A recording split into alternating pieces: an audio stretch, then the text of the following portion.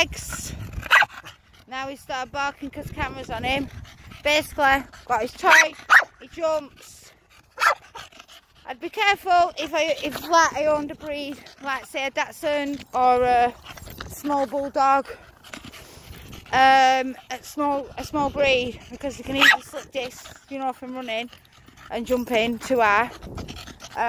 And before you do any like new exercise routine, I'd like check with the vet as well, you know, because sometimes it can do more harm than good. You know, say you're just going straight into something, you know, there's nothing better than a good old hand walking, you know, but say you start doing jumping with him and, you know, you might be doing too much.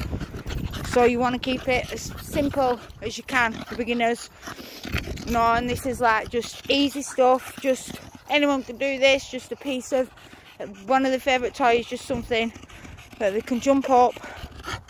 I don't know if they can see him actually jumping, and my arms, it's really, really high. You know, so he can't get it, but it gives him, oh, he's knackered after about 20-25 minutes of this. We break it up, gets a drink of water, gets a little run round, we break it up. But yeah, he loves it. Look at him, he's absolutely mucky today. So it's good to be able to film him, it's good that there's nobody around. But I just wish that like my partner would have been with me, so I could get him properly on camera jumping, because he's just enjoying himself. I just can't get it. I'm just keep missing him jumping. There he is. There. Can't get it.